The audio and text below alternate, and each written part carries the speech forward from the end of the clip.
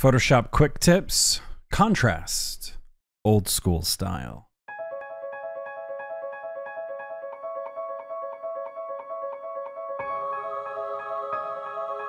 Hey folks, welcome back to the channel. I'm David Bird with Reality Reimagined. I'm an award-winning photographer and Photoshop artist that specializes in fantasy composite art. And today we're going to have a Photoshop quick tip video where we're going to cover how to create contrast in an image. And we're going to do it by visiting the old school methods and the ways we used to do things long ago in the Photoshops before the digital age of adjustment layers and third-party programs and AI technology. This is turning into some kind of like Clint Eastwood get off my lawn. You kids nowadays with your third-party programs and your presets and your Lightrooms, we had to do it with 2 tin cans and a string. Anyway, so what we're gonna do is we're going to look at how to create contrast under its basic dynamics of adding highlight and shadow to an image. And then I'm going to show you how in the modern version of Photoshop, there's an easier way to do this than the way that I'm going to initially show you. But then I'm going to explain to you why the old school way still rocks it instead of the new way, because old school is still good and I still have value. To get us started, this is my wonderful friend Kiara. You've seen her in several videos here on the channel. If you'd like to see more of her amazing artwork, visit the Instagram account at the link below. This is an image that we captured a while ago. It's been retouched, but there's no color grading, no artistic enhancement that's been added to it. And I want to start by adding some contrast to this scene. Now, what is contrast? Ultimately, it's the travel that we do between highlight and shadow. That contrast, the variance between highlight and shadow, that's the term contrast itself. Contrast can apply to luminosity values or light values in the image, and we can also see contrast in the color values as well.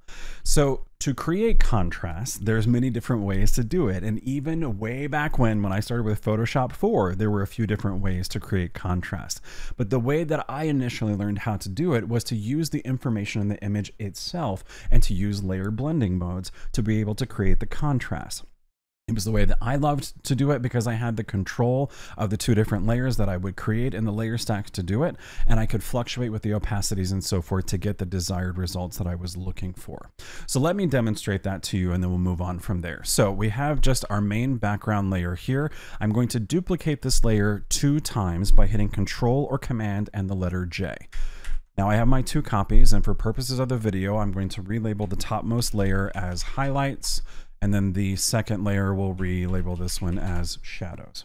So to get the contrast look and use the information in the image itself to do it, I'm simply going to change the blending mode of the layer that is called highlights. This one's going to be changed to screen, which makes everything brighter, as you can see. Now I'm going to come to the middle layer and change the blending mode of this one to soft light, which uses the information in the image to make things a little bit more contrasted and dark or potentially brighter. Now, I've explained how the blending modes, the layer blending modes themselves, I've explained how they work and the science behind it and so forth in a previous video on the channel. So if you're new to the channel, welcome. Take a look at the card above. It will take you to the retouching series when you're done with this video, and you can find all of that science, nerdy Photoshop stuff there. But screen blending mode just makes everything brighter, and that's all we really need to know. For soft light is going to use colors in the scene, and any color that it sees that is brighter than 50% gray, it will make everything brighter. Any colors that it sees in the scene that is darker than 50% gray, it will make everything darker. So in a way, we're using color to create that contrast, and the blending mode of screen, we're just using the data to make everything brighter. These 2 in conjunction create contrast because we're traveling between highlight and shadow. So let's look at the image, the original image as it was, and then afterward with the 2 layers, the 2 duplicates on those 2 different blending modes. And keep in mind, the blending mode of screen and soft light is letting us see through all of the layers. It isn't necessarily blocking anything. So for instance, this topmost layer isn't blocking these 2. Because of this effect, we see things brighter. We're able to see the contrast values of the layer in between called shadows, and then we still see the original layer of background because the blending mode of overlay and soft light and the blending mode of screen allows you to see down and through to the other layers themselves. Now, for purposes of this video, for a compare and contrast here in a moment, I'm going to make a composite layer of everything by hitting Control, Alt, Shift, and E for everything at the top of the layer stack itself. Then I'm going to put the 2 new duplicates that we made into a little group and turn off that group. So essentially I have one layer that is now solidified. There's no blending mode up here on this layer. It's on a blending mode of normal. It's blocking the view of the background layer. So if I turn off this layer, we see the original. If I turn it on, it's there. I'm explaining this because I want to show you how Photoshop has evolved and has created things like adjustment layers. And again, adjustment layers I've talked about in the retouching series. So if you're new to digital photo editing and want to learn more about Photoshop, really look at that retouching series. It's a great place to start. So down here in the adjustment layers window, we have an adjustment layer called brightness and contrast. So if I make the brightness and contrast adjustment layer, I'm putting it in the layer stack below our little composite layer that we made, because that composite layer really is the representation of the old school way of doing those two duplicate layers and blending modes and stuff. So I'm turning that off. Now we have our brightness and contrast. If I start increasing the brightness in it, we can see all that beautiful data and so forth coming in. Let's go up to like 65.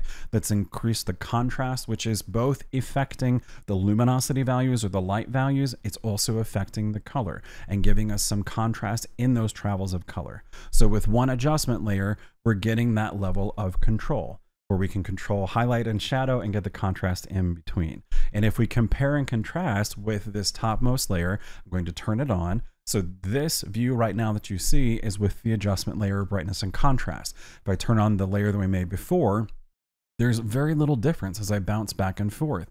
They're pretty much the same, right? So again, with this one composite layer, we can see everything is roughly the same. With the brightness and contrast adjustment layer, of course, we can move these sliders and adjust things just as we had done before, where if we want certain looks to change in how we made those two separate layers, like if the highlights are too strong, I can just pull the opacity down a little bit. I can pull the opacity or fill down of the shadow layer and get a different feeling to this contrast that I'm trying to create within my artwork. That's how we would finesse it in the old school way. How we finesse it now is using a brightness and contrast adjustment layer, a curves adjustment layer, using Adobe Camera. The list is endless in contrast. But here's why I still use this old school method of creating contrast.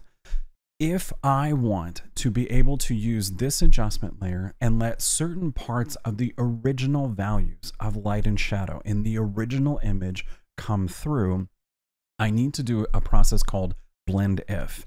Again, I've covered blend if in the retouching series, so please take a look at that series if you're new to Photoshop.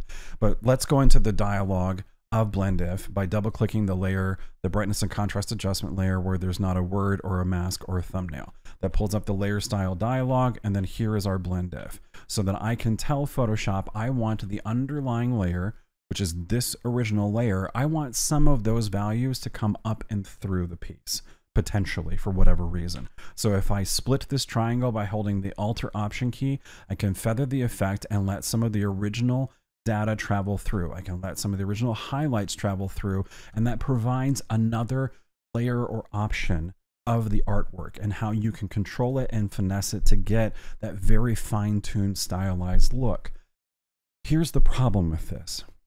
The way blend if works on adjustment layers, I don't know the science behind this, so don't quote me on this from a Mr. Wizard kind of perspective, but it doesn't work nearly as well as it does with an actual layer itself, using again the color data that's there.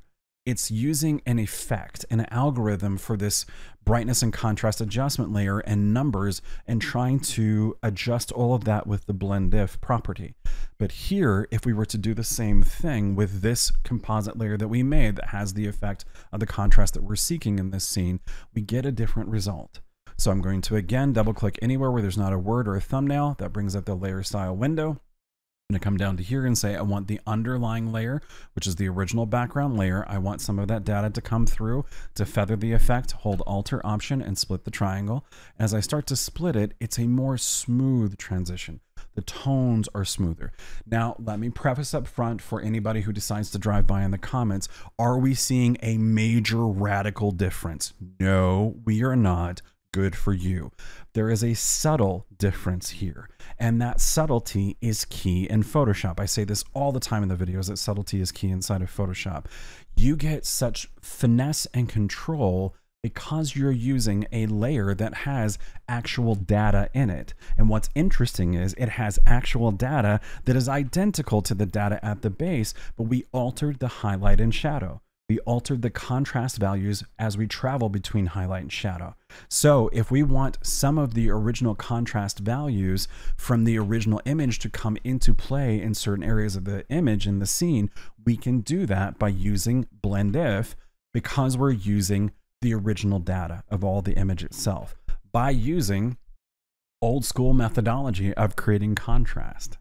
So I encourage you to try this, whatever your favorite way of adding contrast into a scene in Photoshop or into an image, that's totally fine. But I highly encourage you to go through the simple process, duplicate the layer 2 times, take one of them and change the blending mode to screen and change the blending mode of the second one to soft light, and then just work with the opacity. You can condense that down into one layer and then again work with blend if to get some unique results to it.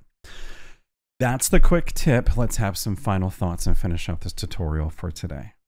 Final thoughts are totally going to make me sound like an old man, and I'm 43 and we just had a baby, and yes, I'm feeling my age in several different ways, but this is a universal truth that I have seen throughout my entire adult life. Old school never dies, because things that are new are built on those older systems. All of the new ideas are always predicated on older ideas. And yes, new ideas creates new ways of doing things, new efficiency. New art forms are possible by new tools and so forth. I'm not saying to abandon all the new stuff that comes into every iteration of Photoshop, but it's important to learn how some of these things worked in the past, because you are providing yourself the opportunity to be able to get a different result that could be better than the algorithms and the automations that we are seeing Photoshop become. Yes, Photoshop layer blending modes of screen and soft light, that's an algorithm, that's data, that's software that's working together. But I think it's fair to argue that as we see new iterations of Photoshop come into play, AI is stepping in more and more and more.